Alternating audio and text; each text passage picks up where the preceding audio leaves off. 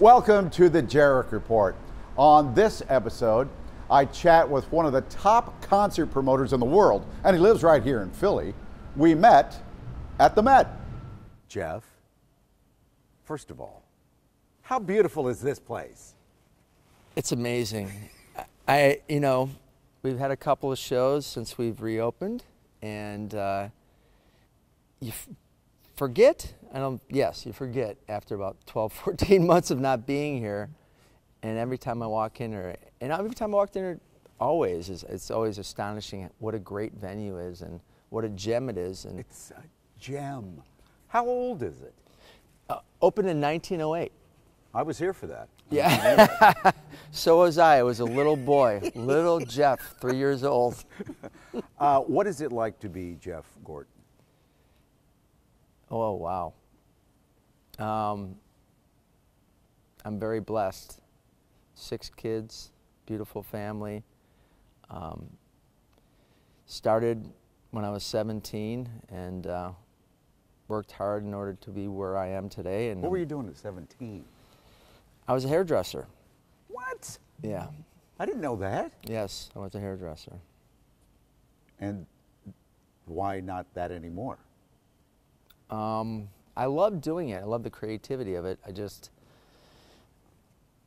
listening to people's stories about their relationships and stuff was a little much to take. And what is that about? Because I tell people that cut my hair everything. You also do that with, let's see this. Bartenders? That's it. Bartenders and hairdressers know everything about their clients. They're amazing therapists, and we all need that. I always loved music, so that was my passion and my direction, no matter what I was going to do. So that's really the answer. How did you get into the music then? Took a part-time job as an intern, and where was that? Fort Lauderdale, Florida. And what was it a venue? No, it was Cellar Door Productions, which eventually became a roll-up, just like Electric Factory Concerts, into SFX, then Clear Channel, which is now Live Nation. Yeah. What do you do? What's your title? My wife often asks me that.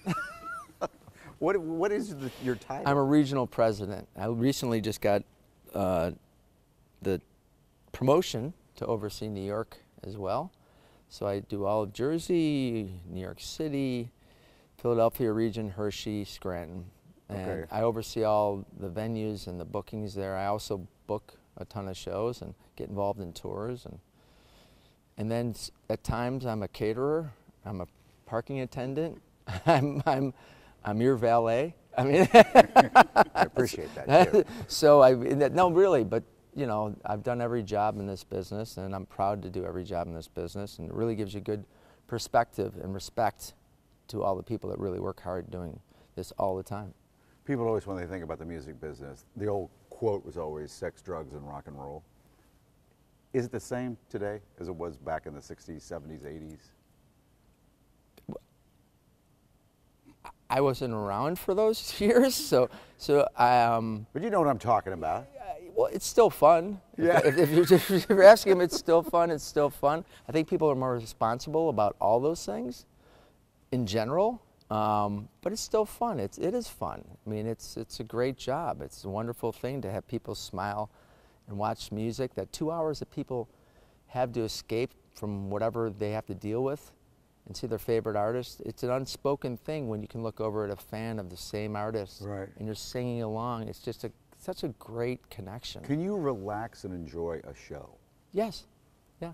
But you're constantly working. It seems like an exhausting job. Yes. Yeah. Yeah. But you can let it enjoy it just a little bit. I enjoy it all the time. I enjoy it every day, honestly. It's very stressful. Public assembly is very stressful, certainly a challenge during these times. But at the end of the day, it's throwing a huge party with an amazing musical guest act. And it's all about the artist. And I'm very, very, very, very lucky and blessed to be able to do what I do. Yeah. Everybody has to have a team around them for success. 100%. Tell me about yours. Boy, they're really the all-stars. I'm just there to try and keep it together at times, but you know, Carrie and definitely John Hampton and Stacy George and Steve Gaber and Donna Eichmeyer in New York. There's so many people that support me and support our team, and it really is a team effort. Yeah. We do about 600 shows a year in Philadelphia and like 2,000 in New York, so do the multiples. Without a team, I'm nothing, so I rely on them a lot. I try to lead them the best I can, and it's really about making sure that they feeling good about what they're doing. You always had this calm demeanor. Is it always this way? No. No. Well, it is when I am dealing with people. When I'm dealing with myself, sometimes not so much. That's interesting, yeah. Let's go through some of the highlights of your career. Give me some of those. Made in America is one of my biggest highlights. Certainly the Central Park show with Clive Davis that we had in Central Park was amazing. Haven't you ever met him? No. Oh, no. That's awesome. Yeah, and certainly an icon for me. I'm a huge Aretha Franklin fan, huge Whitney fan, so that was super exciting. Roots Picnic certainly is a big deal for all of us. You know, stuff like the events. The events are huge. Yeah. And wait. Let's not forget, The Met. as Carol Merrill would do, and Let's Make a Deal. The Met. Yeah. The Met. The Met. Yeah. But when you look down the Parkway in Philadelphia and see Made in America, wow. It's special. It's special, and I really remember being a lot of those folks' age and how exciting it was, and excited to get my clothes and my sneakers ready, and who am I going with, and then going there and seeing everybody and trying to act cool. But I love all of that. I really do. I love all of that, and that's really rite of passage for younger folks. I think Made in America has been a lot of that for younger, some of the younger folks, and even older folks, to be together and connecting.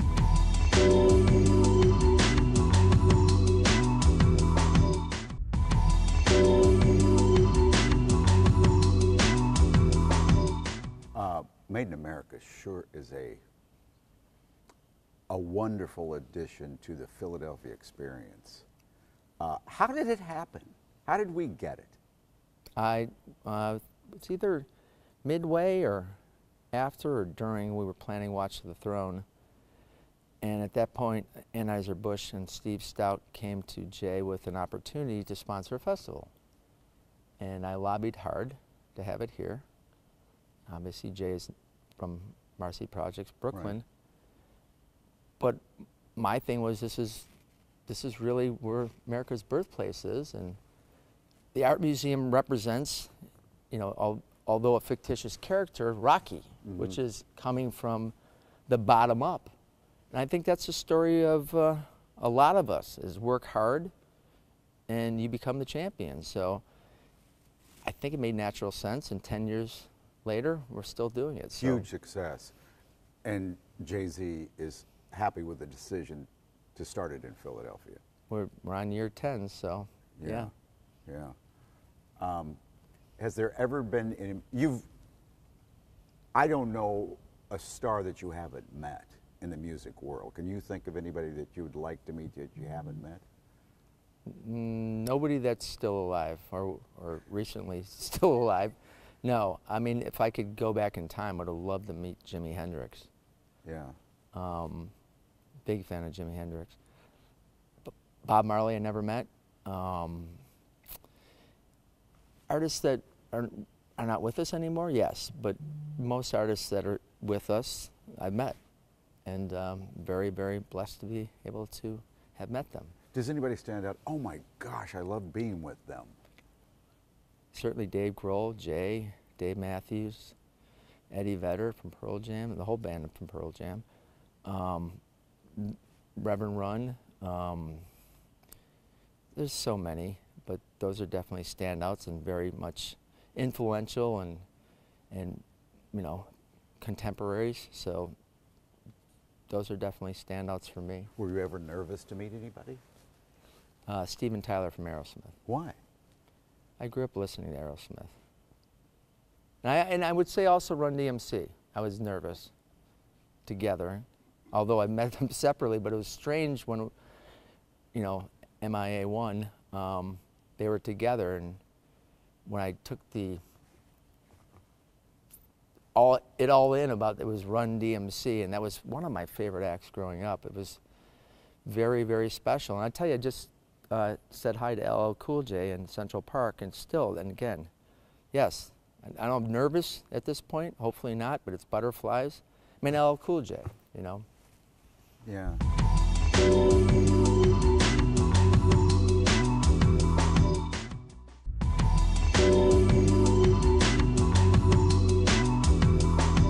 What does celebs, you know, music celebrities want from you? I mean, you can't be too much in their business. No, right? no. That's not my job is to help a little, stay out of the way a lot. They're artists, you know. They have the vision. If I can help with that vision and enhance it and promote it, which I'm a promoter, that's my job. Yeah. And my job is to be present and know what their, or at least try to know what their vision is and really deliver on that. Yeah. When somebody's sitting in these seats or out on the parkway, whatever, what is your goal for the attendee? Have the best time of their lives.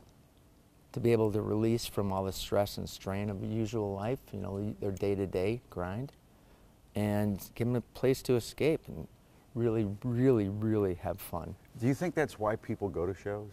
I absolutely do. Escape. Yes, that's why I did when I was a fan, or still am a fan.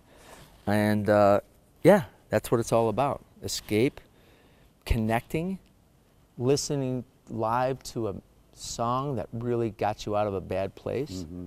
You know, really could tell you and relate to you when you were going through a breakup or a tough time with your parents or whatever the situation is.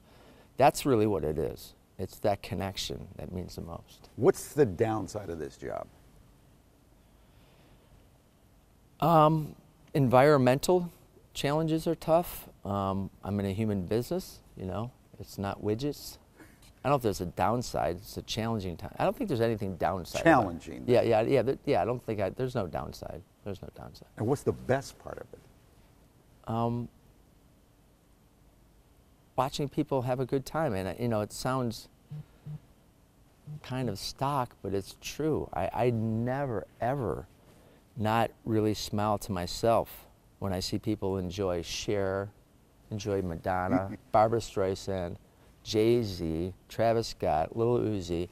It really, you know, the Foo Fighters, it really doesn't matter the genre. It's amazing to me. Everybody feels the same way, no matter who the artists are. It really doesn't matter. They're equally excited from 75 to 5. Yeah.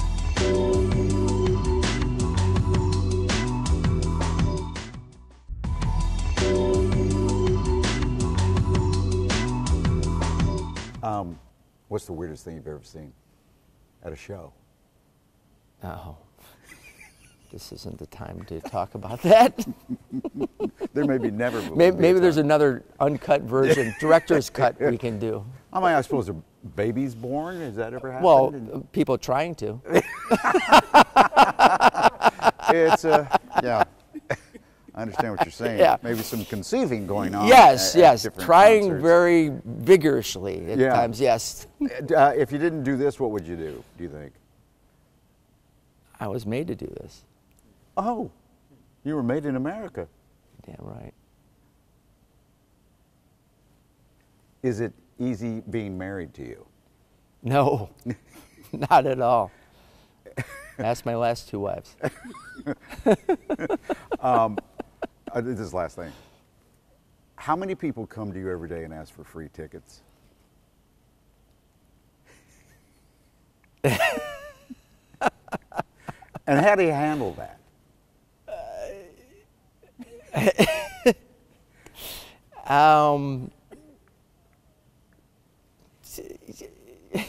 Turn it over to Carrie. Yes, that's, yeah, let me look into Call the camera. Carrie. Let me look into the camera. Okay. Carrie, call Carrie.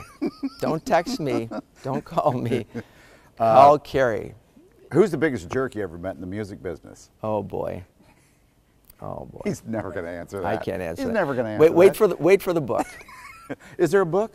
There will be.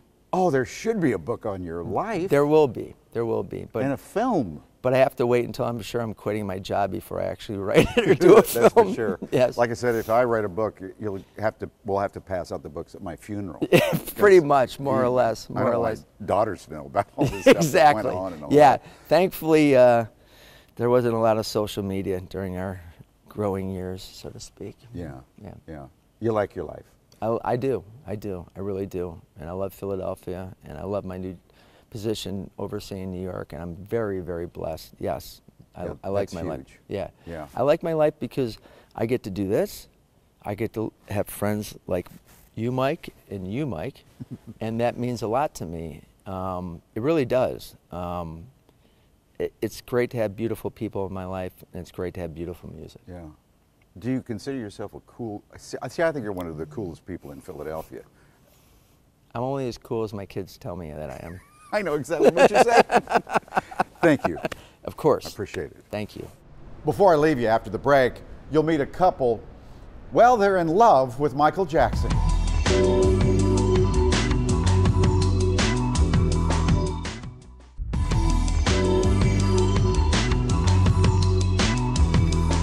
Well, before we close, I want you to meet Ryan and Vernay. They have the best Michael Jackson collection in the world. In other words, you can't beat it. I mean, everything is really special to us. It's not a shrine to Michael Jackson, This is the real Michael that I wanted. but more like a museum inside Ryan and Vernay's Winslow Township home. It's truly a labor of love. From floor to ceiling, every inch of space gone. And it's still not enough room. We still have stuff under here, stuff in the attic, stuff hiding behind that curtain. During the pandemic, they managed to turn their garage into a gallery of sorts, filled with dolls, pins, and you name it. Over here- There's no way to argue. Ryan and Vernay are Michael Jackson's biggest fans. When you walk in this room, it is so overwhelming to people because it just looks like this massive collection. But to me, each and every one of these things are a memory for me. These are some of the books that I used to get at school. Ryan collected albums, cereal boxes, and posters long before he met Vernay. We wanted just to have a total spectrum of his career, from the time he was a child till his adult age. He's a fan of the Jackson 5, These two dolls I had made. and she's more of Michael's solo career. That level of expertise and magic that he brought, there's no other artist that gave that sense of feeling. You might have liked another artist, but it was something different. The excitement kept through Michael's good times and bad, including his 2005 criminal trial. They made it very clear when Michael comes in the courtroom, if you act like a fan, it's like scream and, oh my God, you're out. This all might seem crazy. Oh, I've heard it my whole life. you know. Just this year, Ryan and Vernay were voted on having the best Michael Jackson collection in the world. The whole purpose was to bring people together, all kinds of people. And the fact that I feel like I can keep that legacy going, you know, just here at my little old house is so important to me to do that for him. Well, that's it for this edition of the Jerrick Report. You can always check out our stories 24 hours a day at our website, fox29.com. And if you have a story idea for me, probably the best place to get me is on Twitter. My handle is MikeFox29. And of course, I'll see you next time on Good Day Philadelphia.